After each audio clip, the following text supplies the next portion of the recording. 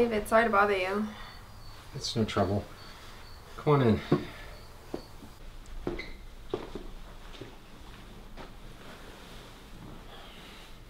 So how's work going, Laura? Work is fine. That's not what's bothering me.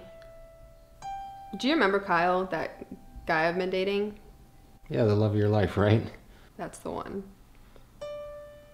Only I don't think he's the one after all. Why do you say that? I came home early yesterday afternoon and found him in bed with another woman. He tried to tell me that he loved only me and that she meant nothing to him. I told him to pack his stuff and leave. I spent the night at my girlfriend's place, and by the time I got home, all his stuff was gone. I feel like I did the right thing, but I feel terrible inside. You did the right thing, Laura.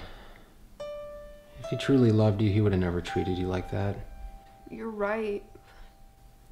Sis, you have no real control when things like this happen. You hope and pray that everything works out the way you want it to, but it doesn't always. For you to find some peace inside, you're going to have to move on from this point in time.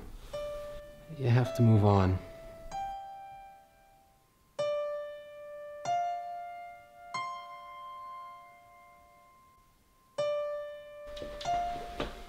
Thanks, big brother. Thanks for being there when I needed you. No, I should be thanking you for being there for me.